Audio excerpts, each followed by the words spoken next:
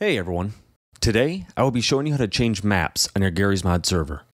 Be sure to click the link in the description below to get a free development server and to claim your free 30 days of hosting. Firstly, manage your server in your panel and navigate to Startup Parameters under Configuration. The very first option is Map. This is exactly where you'll change the map. Just find the map name of your downloaded map and type it in here. To find the map name or to add a map, navigate to the File Manager, click on GMod, and locate the Maps folder. Add your map files here, and then take the name of your map, minus the extension. For example, GM_construct, and copy it. Go back to the Startup Parameters and paste the map name. After that, you're all set. Start up your server, and the map is now changed. To change the map while the server is running, just use the command change level map name, like shown in this example.